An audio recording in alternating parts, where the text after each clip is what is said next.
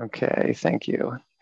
And so just as a reminder, and I'll do a quick kickoff.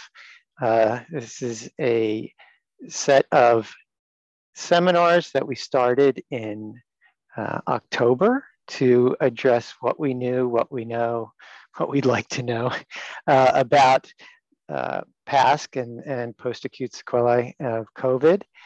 We've had some really terrific seminars about what's been going on and what people have been finding. And today, I'm kind of sad and happy to say that this is our last in the series. We're going to kind of wrap it up with this, but I think, you know, we've saved one of the best for last. And so what we're going to hear is from Dr. PJ Utz. And before I pass over the baton to our hosts, Dr. Rappaport and Fessel, I'm going to just remind everyone that the presentation is being recorded because we will both use this as a, so others can see it after the meeting. It will be posted on our website. We are also turning this into some sort of a white paper that we will include as a, kind of what we know as we know it. And the attendees, we would like you to stay muted during the presentations, but if you have any Q&A, any questions, please put them in the Q&A section of the Zoom, which is down there, showing a picture for those of you like me who always lose these things. Please just click on that, and we will monitor those closely to make sure that the questions get to Dr. Utz either during the seminar, if it makes sense, or at the end. There will be a question and answer session at the end, and we do appreciate questions, as you might expect. So please take notes of the questions you have, and then let's get to them, because quite frequently that's an interesting part to hear what people are thinking and how it's heard. So with that, I'm going to pass it off to our hosts, Dr. Rappaport and Dr. Fessel, who will be doing the introduction of Dr. Utz. Right. Thank you very much, Joe. It's really been a pleasure, working with Joe Winitsky and also my colleague Josh Fessel, who is a program officer for the NCATS. And it's really been educational, been a great seminar series. I'd like to thank all of the previous speakers. We've learned so much, and this is going to be available on the web as we transcribe these. And I think it'll be a very good and growing resource. And hopefully, perhaps in the future, we'll have the opportunity to start these up again. With that, I'd like to introduce our speaker today, Dr. PJ Utz. It's my great honor and pleasure to introduce him. PJ is a physician scientist in immunology and rheumatology, and actually the Hawaiian shirt that he's wearing is emblematic of that all the physician scientists over there at Stanford, he's given them out to all those, and there's a lot of them running around. He trained in his clinical internship and residency in medicine and his clinical fellowship in immunology and rheumatology at Brigham and Women's. And he's been back at Stanford for more than 20 years, now a professor of medicine. He's a founder and director of the Stanford Institute of Medical Research, which is the largest high school research program dedicated to improving diversity of our nation's bioscience and physician scientist workforce. And his research is focused and provided leading discoveries in the clinical immune system disorders, infections, and autoimmune diseases such as lupus, rheumatoid arthritis, scleroderma, MS, IBD, and others. He's received numerous honors and awards in teaching and research, and extremely well published in first-rate journals. and highly funded by the NIH and foundation support on numerous projects. And we're very pleased to welcome PJ to present his work here in our past series, our final seminar for this series, entitled Autoantibodies in COVID and Other Infectious Diseases. Excellent, thanks. So to share my screen, I think I need permission. So it says I cannot share until someone stops screen. So let me try again, see if this works. Be able to see that?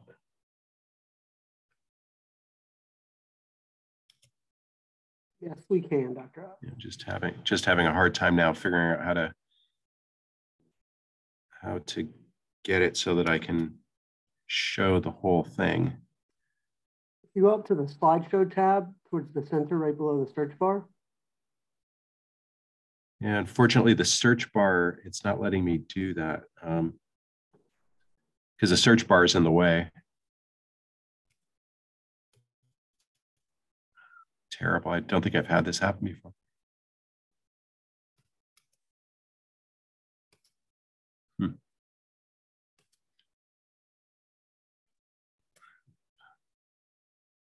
Yeah, so it's blocked, so I'm not able to do it. That is crazy. If you make your window smaller, yeah, there you go. Maybe. Yeah, there we go. Perfect. All right. Well, you got to be a professor at Stanford. That's how you get to be a professor, I guess, is you can ultimately figure these things out on the fly. So thanks so much for the opportunity to present. I'm really excited about this and have been very excited about this area now for really since the pandemic started, but even going before that. I've been long interested in things like molecular mimicry and how autoimmune diseases start to begin with. I'm going to start off by just stating my conflicts of interest, which are shown here. So I'm on several SABs and have sponsored research from some companies. I own some stock in some companies that are making products related to SARS-CoV-2. None of this is really going to be relevant, to be honest, but I just disclose it nonetheless. I will also note that I'm very actively involved in RECOVER, which is the long COVID consortium that NIH is building, and I'm the vice chair for immunology and hematology. So I'm trying to work with Jim Heath and Akiko and other people who were listed on your previous slides to try to drive the immunology that we're going to do within this huge RECOVER effort. Prior to this, relevant to the FNIH, I was also I ran the leadership center for the AMP-RA lupus program for 7 years, and that's now winding up. So I'm transitioning over to RECOVER. So I'm going to just start off by sort of giving you the backstory of why we got interested in this to begin with. And the pandemic hit in full force in February of, God, it seems like forever, February of 2020 probably. And I had just come from a National Academy of Medicine meeting where we were talking about physician scientists and how big the problem was. And then sure enough, everything gets shut down soon after that. So our lab shut down here on campus. And I started here, and I was not actively seeing patients except at the VA. And so I wasn't seeing any COVID patients at all, but I was hearing about COVID manifestations and autoimmune type manifestations from some of my colleagues who had reported that they were seeing patients who had new onset severe arthralgias. Give me 1 second here. I'm going to make my my pointer options. So they were reporting that they were seeing patients who had severe arthralgias soon after getting infected with SARS-CoV-2. We had several people here who developed full-blown new onset seropositive rheumatoid arthritis within a week to 10 days of getting infected. Other manifestations were being described: myalgias, myositis, myocarditis, which has also been observed with the vaccine. And then, of course, some of the bigger ones, things like vasculitis and thrombosis. And so hearing all of this, my lab started getting really excited because we thought, well, this virus has something about it that appears to be triggering what could be new onset autoimmune diseases. And so one of the ways we were able to reopen our lab was to start studying COVID-19. And so we decided we were going to study autoantibodies in particular. And I'll introduce this in a minute, but my lab going back 20 years has been developing protein microarrays for studying autoantibodies. And so some of these papers came out that suggested that patients with SARS-CoV-2 infection, especially if they had severe infections, were developing autoantibodies. The first report was from this group in Greece, in which they showed that about a third of patients who were hospitalized with SARS-CoV-2 had anti-nuclear antibodies, and many of these were in a nucleolar pattern. And nucleolar pattern is often seen in patients who have systemic sclerosis. It's not a common pattern to see. They also found that about 14% had ANCA-associated vascular antibodies. These are things like proteinase 3 and myeloperoxidase. And then 40% had antiphospholipid antibodies that are associated with clotting. Now, what they didn't talk about in this paper in much detail was whether the patients actually had the manifestations of the autoimmune diseases that you might expect to see if you had these autoantibodies. Same thing happened with a paper from Gruber. Gruber published a really nice paper in MIS-C using a phage display approach, and they identified antibodies against the LA protein. Inaki Sands group published a paper in Med Archives in 2020 showing about 40 to 50% of patients had anti-nuclear antibodies, and they tended to be pretty high titer. And then Aaron Ring's lab published a really elegant study, as did Jean-Laurent Casanova, and I'll show you those in a minute, that there are multiple secreted proteins that are targets of the autoantibodies in patients with SARS-CoV-2. So taken together, this really suggested that this virus was at least associated with autoantibodies. Whether they were triggering these antibodies as new autoantibodies was not clear from these studies. These are really observational, cross-sectional at this point. Now, one of the most interesting studies that came out relatively early on was this paper by Jason Knight. They've had several follow-on papers. And what they did here was they looked at patients who had severe SARS-CoV-2 infection, and they just looked for antiphospholipid antibodies by ELISA, so IgG, IgM, IgA. Large number of patients, 172 of them, and about half of them had at least one of these autoantibodies. But again, most of the patients did not have evidence for active severe clots like DVTs or pulmonary emboli, but nevertheless, a very large proportion. In this paper, they went on to show that these antibodies are actually pathogenic. They cause the formation of neutrophil extracellular traps. It's a mechanism by which neutrophils die in a very inflammatory way, and that these actually can cause clots. And so you're probably familiar with Nick Cordero's story. He died from very bad SARS-CoV-2 infection, complicated by multiple clots, amputations, and so forth. So what Jason's group showed was that if you took purified IgG from patients who had SARS-CoV-2 infection versus control, if you take control IgG and just add it to neutrophils, you can see that the cells all look pretty normal, see a nice intact nucleus. But if you do this with samples from patients who have SARS-CoV-2, the IgG, the neutrophils explode and the extracellular traps are released. It's like a spider web with lots of inflammatory peptides in it and histones, which themselves have antimicrobial properties. And these serve as sites of inflammation or activating inflammatory pathways. They then went on and showed in vitro, both in vivo and in vitro, that these antibodies are pathogenic. And so what they did was they purified antibodies from patients who had catastrophic antiphospholipid antibody syndrome, which is often associated with lupus, not often, but it is associated with lupus. And for those of you who have seen it, it's just absolutely horrific. These patients clot everywhere, necrosis, necrosing off limbs. It's just horrible.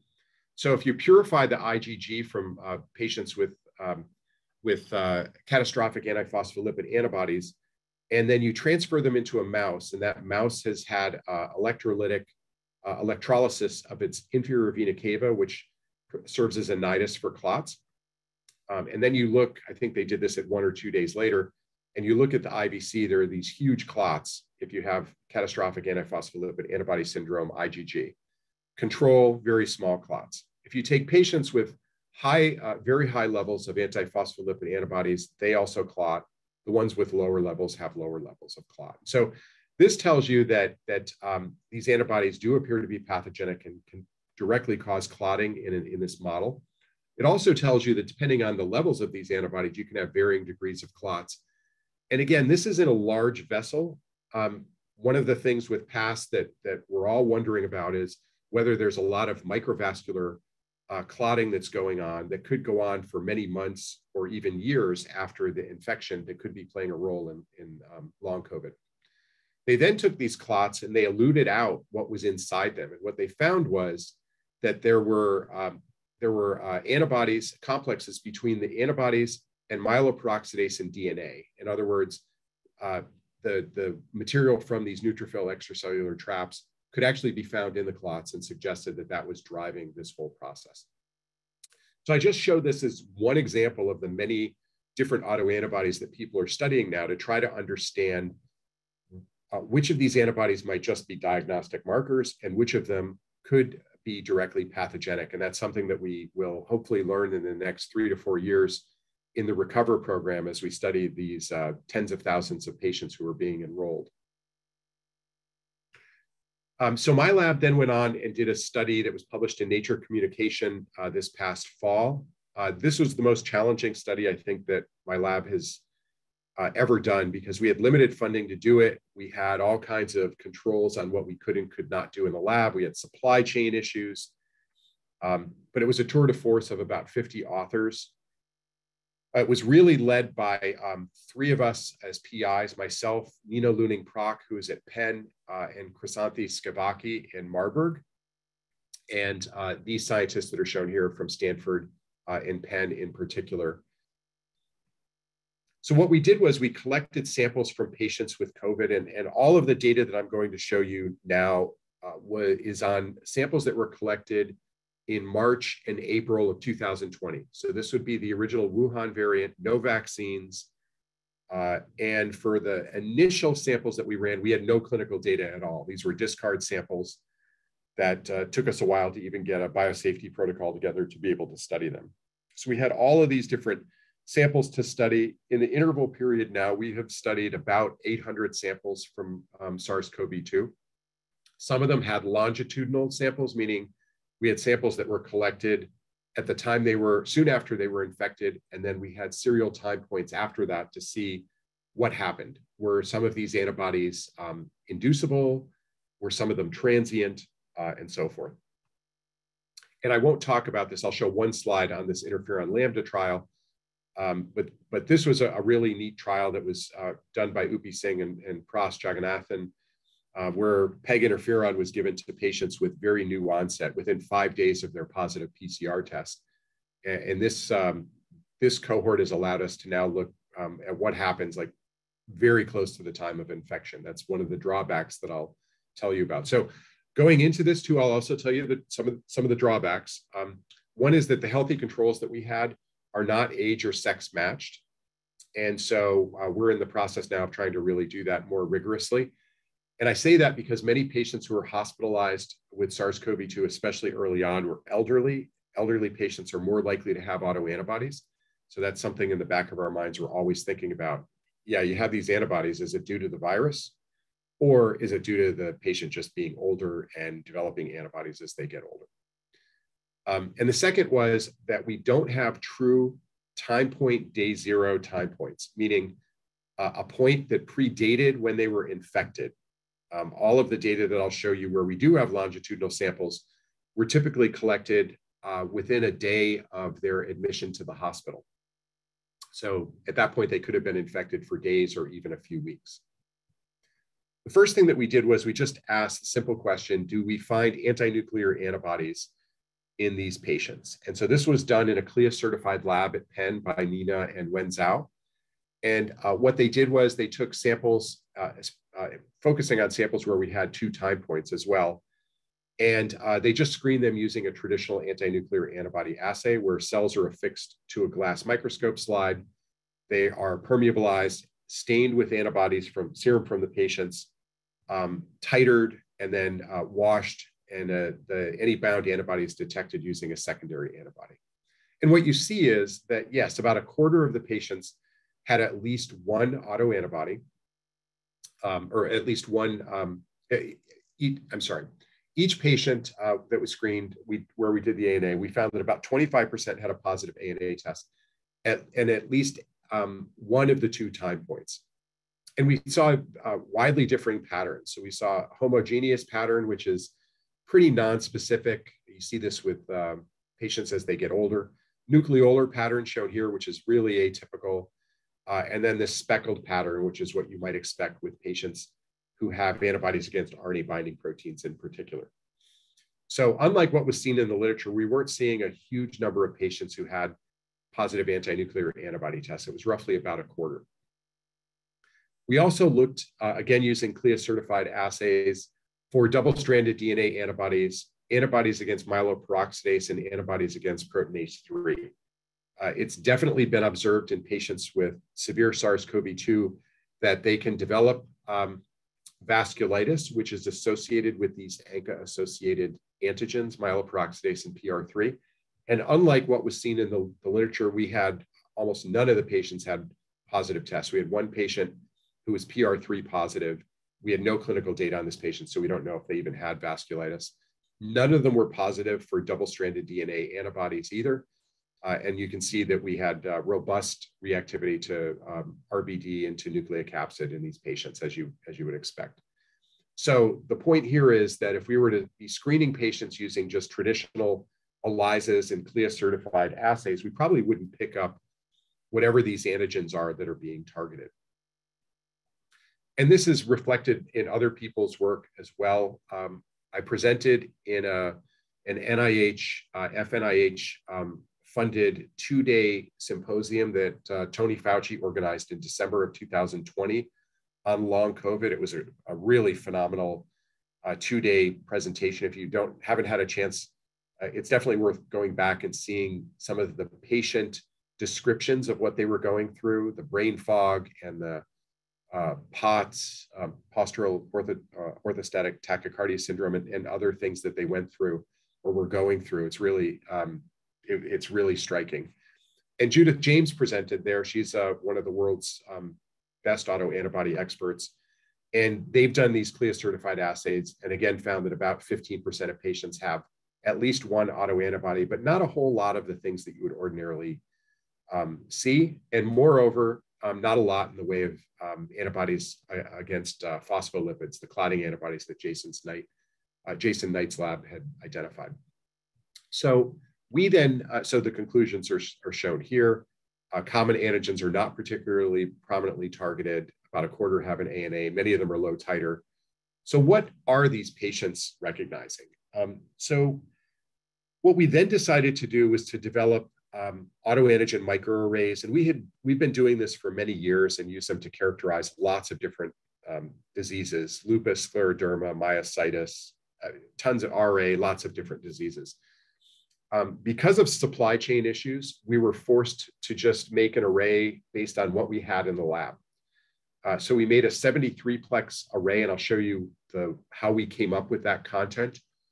For the purposes of a paper or talk, I could say it was all rational, and that's the case that I'm going to make. But the reality was it was pretty much what we had in the freezers that we could get locally. We also created a cytokine array.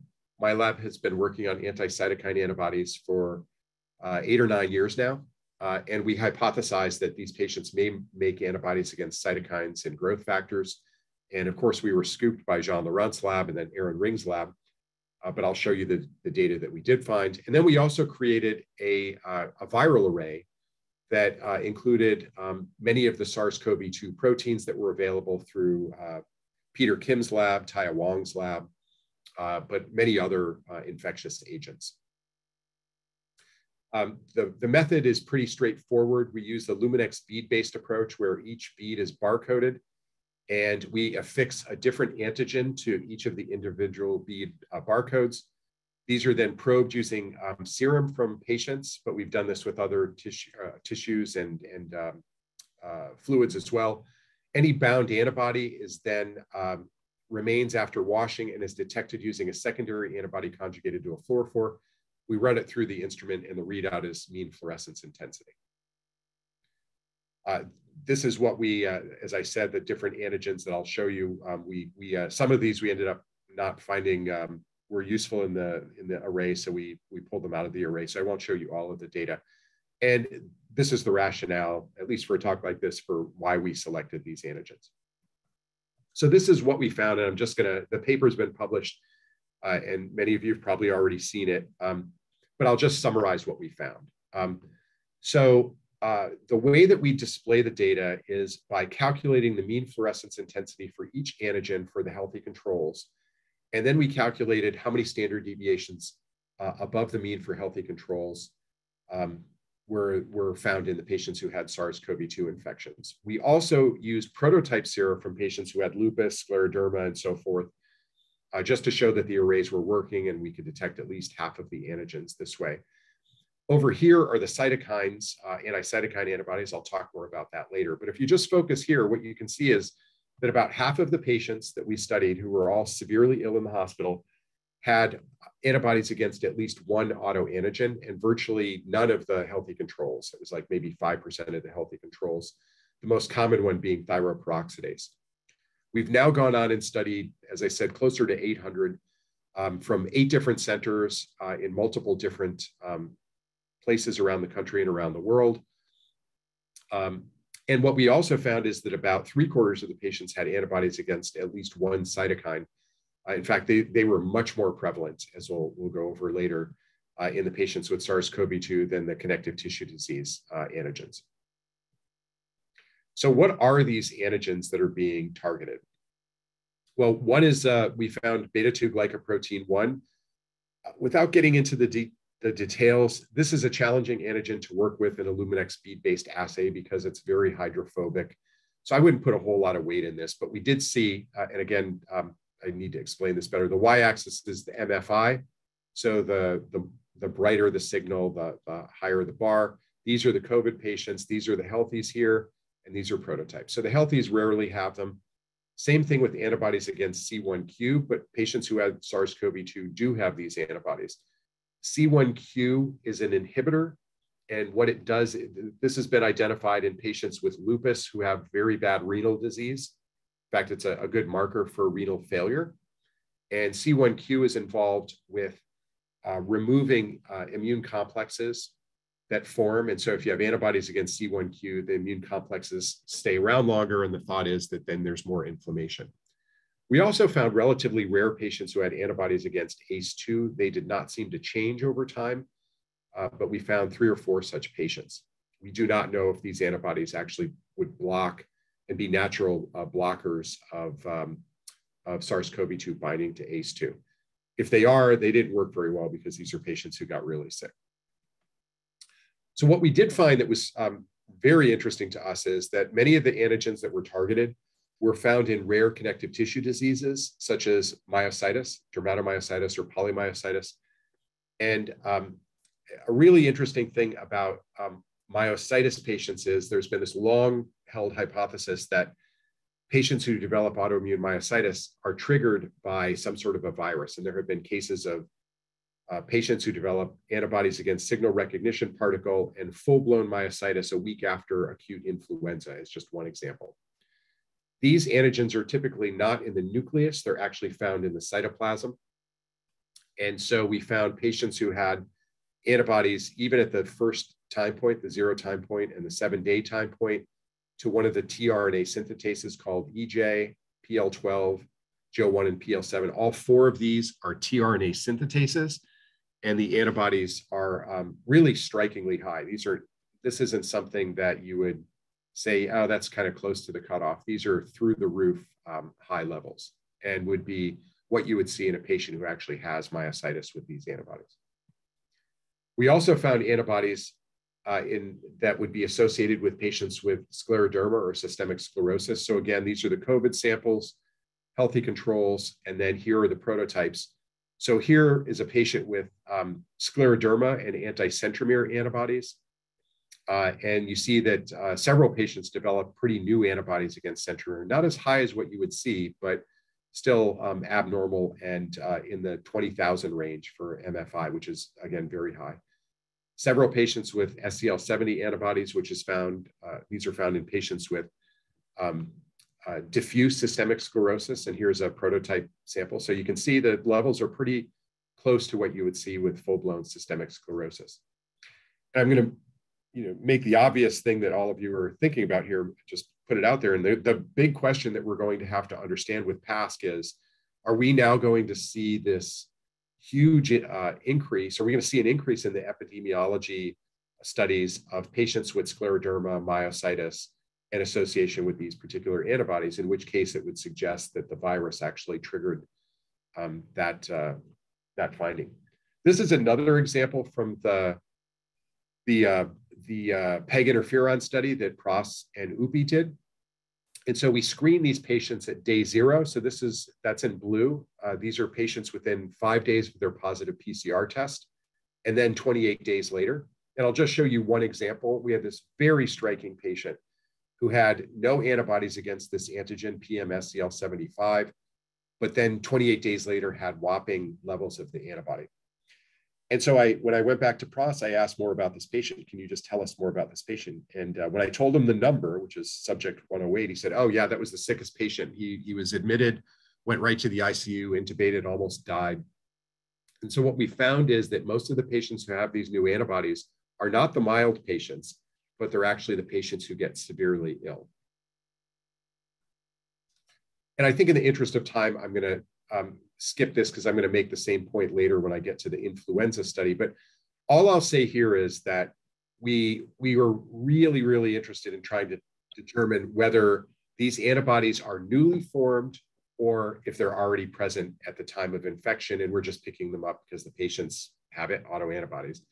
And so what we did was we found about a dozen patients where we had a day 0 time point and a day 7 time point, and where the day 0 time point had very low levels of RBD or nucleocapsid, but then at the later time point, the levels went up dramatically.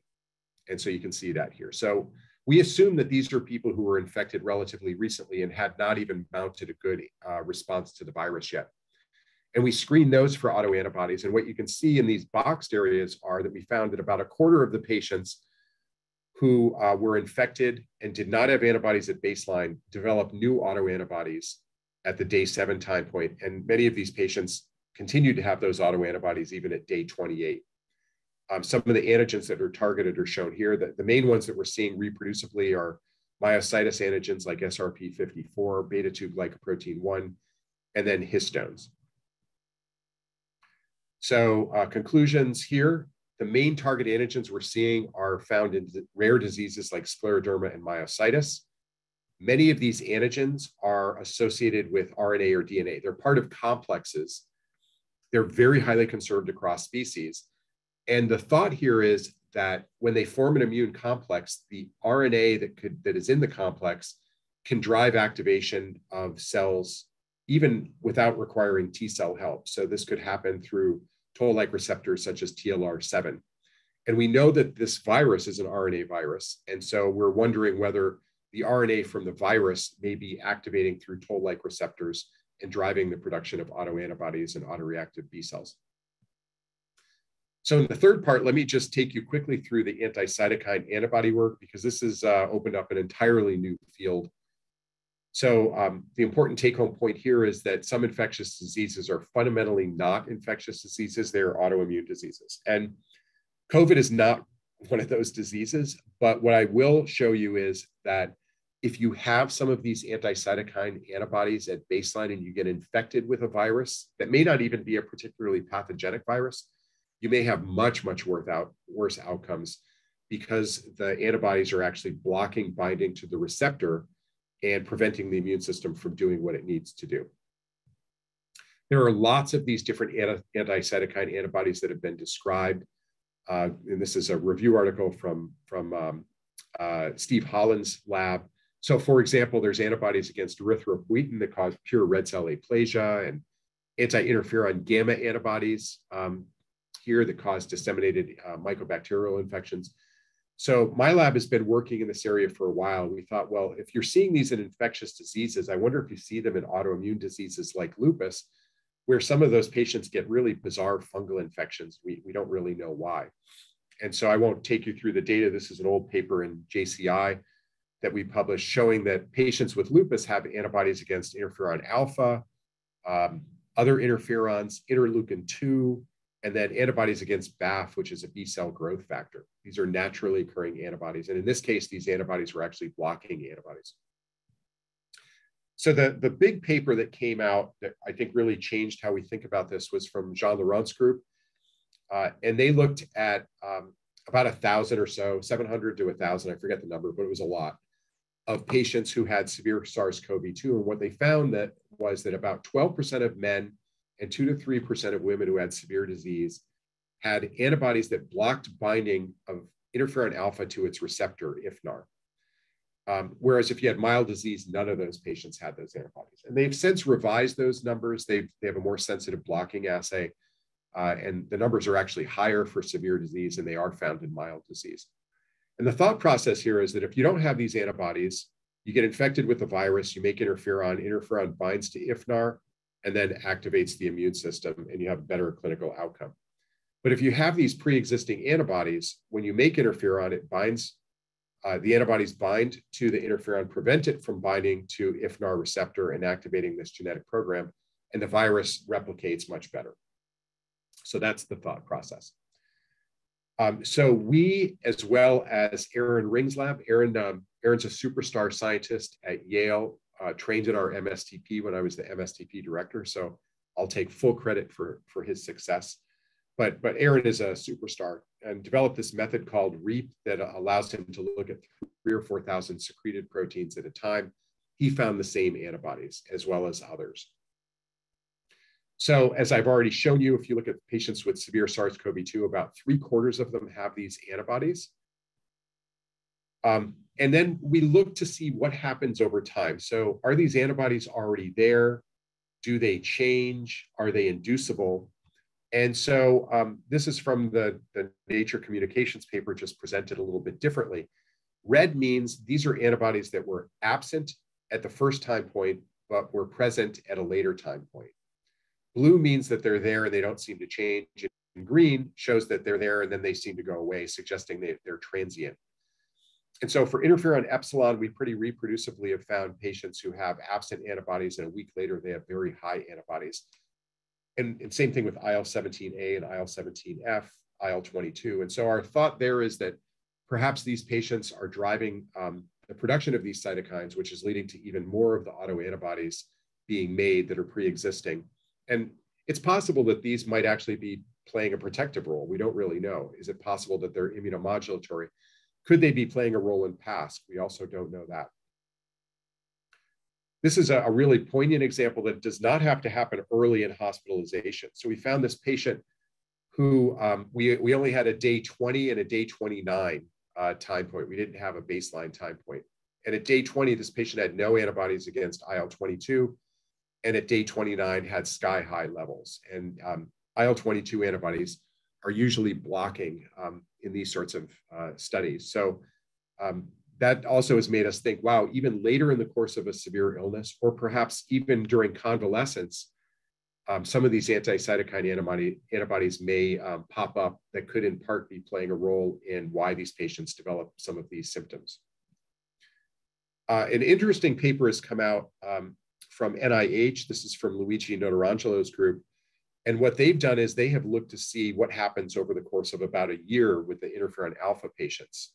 And the ones who have the interferon alpha blocking antibodies, Jean Laurent's thought there is that these are already present and they're there all the time. But Luigi's data would suggest otherwise. If you take patients who have APS1, which is this autoimmune immunodeficiency disorder where they make lots of different, they develop lots of different endocrine autoimmune diseases, their antibodies are present all the time. That's the blue ones here. But for those who have SARS-CoV-2, they have high levels early on and they drop. And what's interesting is if you look at the blocking activity of these antibodies, even if you can't detect them anymore by Luminex, they still have blocking activity, and that is still detectable. So that tells us that we're going to have to be careful how we interpret some of these data. We're going to need to look not just at whether they have the antibodies, but the actual functions of the antibodies. So the conclusion here is that we find lots of different autoantibodies, not just the type 1 interferons, but lots of different anti-cytokine antibodies. Some of these are inducible, and these have already been described in lupus, scleroderma, immunodeficiency. They're probably much more common than we ever would have thought. So let me just show a couple more slides, and I want to leave time for questions.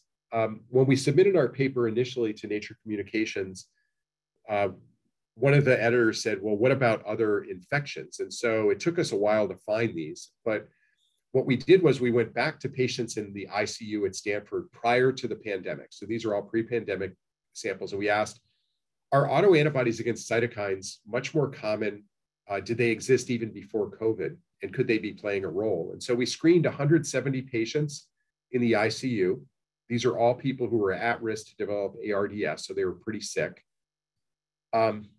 We also did healthy control. So we screened all these at one time. After we had the data, then we went back into the charts and we figured out who was in the ICU because they had an infection and who was in the ICU for some other reason. So they did not have infection. And what you can see is that the ones without infection didn't have a lot of anti-cytokine antibodies. The healthy control had almost none, but the ones who were in the ICU with infection had a lot of them. And if you just look at this as dot plots, there were 7 antibodies that were statistically significantly different between healthy control and the ICU who were infected. So what this tells us is that, I don't see ICU patients anymore. I only see outpatients and just at the VA. But it makes me wonder about the patients in the ICU who we saw who probably, a subset of them probably had underlying autoimmunity against some of these cytokines that are modulating the response to the infections that they're getting in the ICU. And then the last data slide that I'll show you, we also were able to get a group of patients, a cohort of patients who got influenza. And we had at the time they hit the emergency room and then approximately day 7 and day 28. So we identified, and this was a particular influenza strain that was not particularly pathogenic, but this particular subject here had multiple anti-interferon antibodies. We had antibodies against IL-6 that were naturally occurring, interferon lambda, interferon gamma. This particular patient ended up getting intubated and almost died. Later on, even after partial vaccination, got COVID and almost died. And we found several subjects who had new antibodies against traditional antigens like SRP54, thyroperoxidase, pyruvate dehydrogenase, which is associated with primary biliary cirrhosis. So the take-home point here is that it seems likely that multiple different viruses have the ability to trigger these sorts of events. And when you look at patients with PASC, there's already a nice literature out there of patients who had influenza with previous pandemics who developed a PASC-like illness. And I think really suggests that the activation of the immune system and production of autoantibodies may play a role in some of these manifestations. We've created a number of different blocking assays, which are all shown here. And we're in the process of trying to run as many of these as possible. And then we've shown also in the influenza and the ICU patients, again, lots of these patients have blocking antibodies, which would be shown down here. So again, it's not just that they have these antibodies, but they're actually functional antibodies that block binding of the cytokine to its receptor. This you can't see at all, and I apologize for that. The take-home point to this, though, is super interesting, and that is that 4 or 5 of the patients that we saw in the ICU who were infected did not have viral infections. They actually had bacterial infections, yet they had blocking cytokine antibodies. And so it may be that this autoantibodies and autoimmunity against secreted proteins might be much more broad than COVID and influenza, and may even be playing a role in bacterial infections and other pathogens, fungi and so forth. So the conclusions here that antibodies are probably important in a lot of infections, not just viruses. They probably are playing a role in many of these different related disorders. So PASC, PITS is post-ICU sequela. So essentially PASC in patients who are in an ICU, that's well described. POTS and PANS, and then antiphospholipid antibody. So I'm going to leave this as the final slide and then take questions now. So what we don't know, I always like to think about not just what I've told you about, but what is it that we still need to answer? So we don't know enough about the prevalence of these. We will be able to answer this question through the RECOVER cohort because we're going to have tens of thousands of carefully collected samples. We don't know if they're transient or permanent. I think a lot of the antibodies that we've observed have been transient. And many of the ones that are permanent, I think, may have been there already. We don't know if these patients are going to develop autoimmune disease itself. And that's the million-dollar question. What's the mechanism? Is it molecular mimicry? Are they cross-reactive? I think there's more to it than just that. And you're probably aware of the recent really nice paper by Bill Robinson's lab here on MS and EBV, and there's lots of EBV data. Jim Heath, I'm sure, presented his EBV data. So I think we're going to find that there may be molecular mimicry and cross-reactivity for some of these, but I think that there's going to be other mechanisms that are probably more important. We don't know about the myocarditis, and ultimately we don't know about the post-acute sequelae of COVID. And I think there are challenges going to be finding the right antigens to study, because the ones that we're studying, they're fine, but I think that we really need to know what the target antigens are for each of the different subsets of PASC, and right now we don't know that. So let me stop there and take questions. That was great talk, PJ. We have one question in the Q&A, and it says, do the majority of these patients have significant ILD from their COVID-19, and are they correlating with the SSC/myositis autoantigens? Yeah, it's a super question. The bottom line is we just don't have enough samples and patients collected yet. The way that the RECOVER cohort is currently enrolling is trying to get, really focused on trying to get patients who are relatively recently infected. It's just this unique opportunity to get people during the Omicron surge. But I think what we're then planning on doing is trying to identify those subsets within RECOVER who have specific manifestations. So those who have really bad brain fog, those who have interstitial lung disease, those who have POTS, and then trying to focus on unique antigens for each of those. So that the long-winded answer is we don't know yet, but that would be the hypothesis that hopefully you can hear me. It says my internet connection, even in my lab office, is not good. I think it's an answerable question, but we haven't collected enough samples yet to be able to answer it. So PJ, I know you seem to infer that, some of these patients are presenting with new autoantibodies because you didn't detect them in their, sera prior. But then again, there's this idea that prior infection with other viruses or interferon could be leading to this. I mean, so are these, and also the speed which they come up within 7 days is so impressive, it doesn't seem to be, it seems to be too quick for de novo. And could these be sort of hiding in memory B cells? Oh, absolutely. In fact, hopefully I didn't misrepresent that. These are happening so quickly, there's got to be a memory response. I don't see another way where that can happen. And moreover, when we've gone back and looked really carefully at some of the ones that had a huge increase, many of them had antibodies that were above the mean. Sometimes they were maybe 2 standard deviations above the mean, but not 3, which is what you would call positive in a clinical assay. And then they went up dramatically after that. So we think it's pretty likely that many of these antigens are, it's a memory response. They have pre-existing autoimmunity. I also started off the talk by describing a couple patients here who had full-blown CCB positive rheumatoid arthritis. And we know from lupus and type 1 diabetes and RA that those patients have antibodies for months or years or even a decade before they develop the actual disease. And so it's very likely that person already had the antibodies. Very likely they were going to go on to develop RA, and SARS-CoV-2 just happened to be the trigger that came along at the right time. Okay. So I have a great. Yeah, go ahead, Joe. I have a question, and maybe it's you mentioned it, but most of the data I think that you said you were generating was from early in the pandemic. I'm wondering if you have data on infections of people who have been vaccinated, and does the response look the same, or maybe it's not known yet.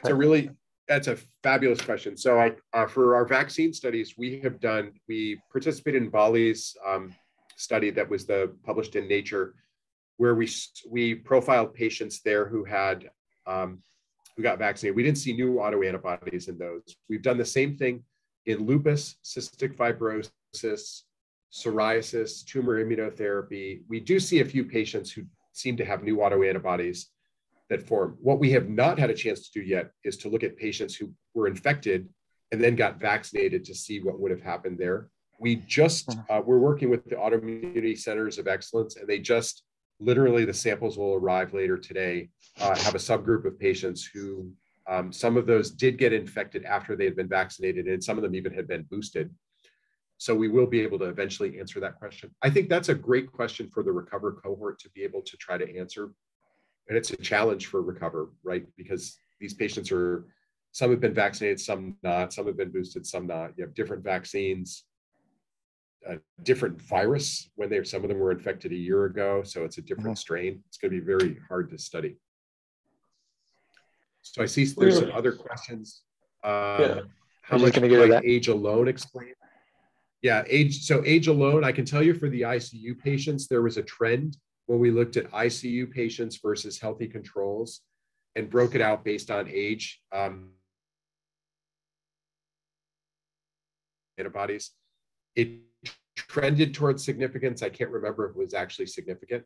So I think age is going to be an important covariate here. And it also may be that they have more cells just ready to be triggered. They've been exposed to more things over the course of their life.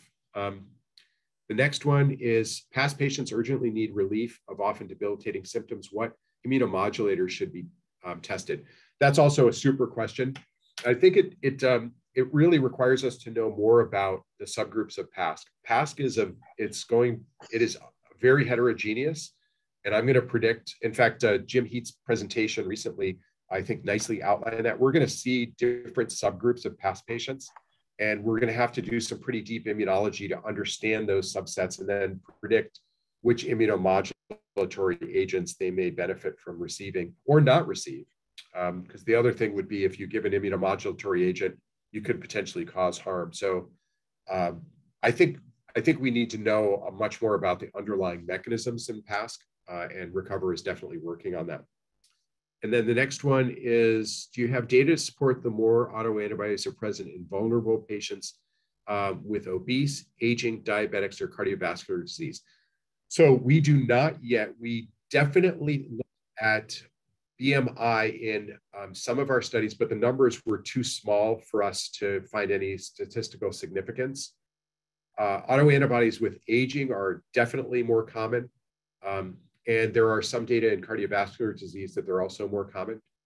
But again, we're going to need to have much larger group numbers to be able to get statistical significance. Very good question.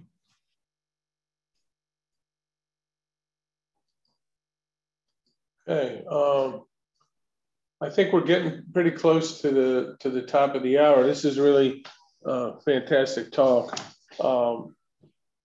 Do you see, just one question for me, do you see anything in terms of, are the treatments going to be personalized based on, the specific antigens or cytokines that they're reacting with, or do you see,